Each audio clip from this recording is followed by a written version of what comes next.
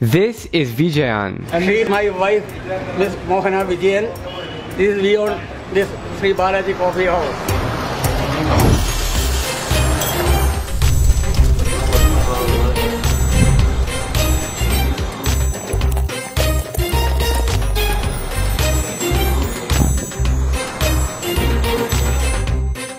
Both Vijayan and his wife, who are now almost 70, Married 45 years.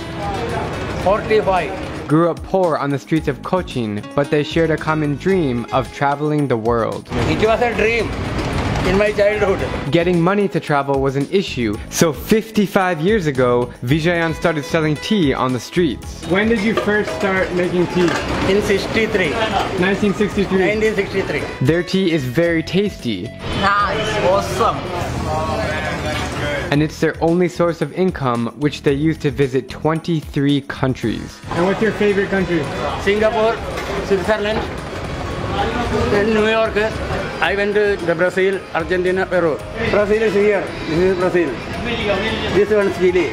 Next, my dream is Sweden, Denmark, Holland, Finland, Norway. Posters of all the places they've been on the walls. What have you learned from traveling the world?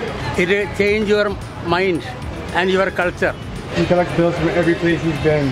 Their tiny shop is not overwhelmingly popular outside of this neighborhood, so their income is limited. About how many customers come in here every day? Approximately 300, 350. But their money-saving strategy is simple and smart. They save 300 rupees a day, which is about $4.20, and they spend very little during trips. They also keep expenses to a minimum. We have no workers. You have no employees. No, we are the workers and managers.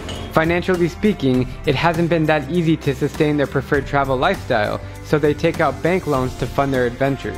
After each trip ends, they spend roughly 3 years repaying the debt they owed, and the cycle keeps on repeating trip after trip after trip.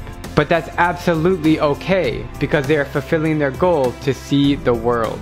The reason I'm telling you Vijayan and Mohana's story is because it's a perfect example to never give up on your dreams. You don't need $1 million or even a tenth of that to follow your heart, because in the end, Life is beautiful. We enjoy it. okay.